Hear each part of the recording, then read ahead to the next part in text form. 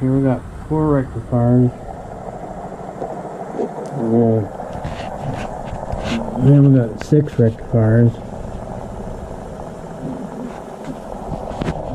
And we got 7 magnets there, and that's 7 magnets there. And we got 6 coils, 6 coils, 6 coils, and 6 coils. It's pulling the 4.5 volts on the input. I'm showing the 4-phase out. This is 6-phase, and the other 6-phase. This is showing the 12 cycles per second.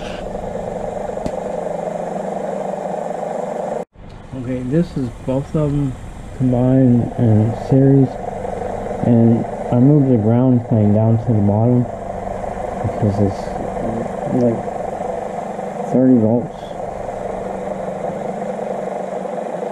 It's like 4 volts input. I'm getting 30 volts out. When I turn it up a little bit more, it'll end up going crazy because it's not built good.